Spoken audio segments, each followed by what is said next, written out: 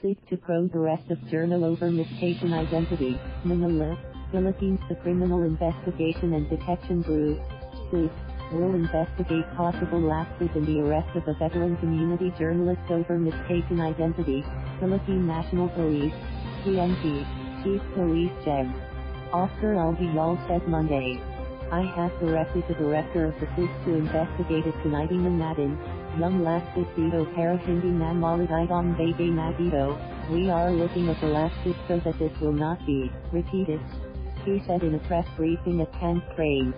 Albayalde was referring to the arrest of Margarita Valle, 61, at the Laguindingan Airport in Misamis Oriental at around 10:30 a.m. Sunday.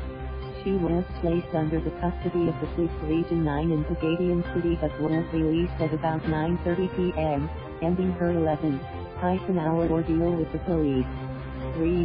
Valle, whose full name is Fedelina Margarita Avellanosa Valle, was mistaken for Elsa Renton, also known as Maglaya, and Fidelina Margarita Valle, a suspected member of the communist movement wanted for arson and multiple murder with quadruple frustrated murder, and damage to government property.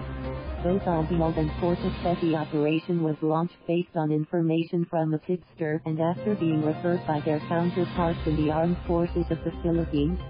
Albayalde said the ground officers launched the arrest because they were probably convinced of the identity of Valle. Kapag itong hindi naman natin ginawa, yon, then baka mamaya makawala na naman, yung kayo at siya talaga yung kayo at nakawala, then problema rin, if we have not done it and she is the real culprit and she escaped, that would be a problem too, he said. The police officials did not issue an apology during the press briefing, but Albayalde said that if Valle feels that her rights were violated, the PNP is willing to assist her.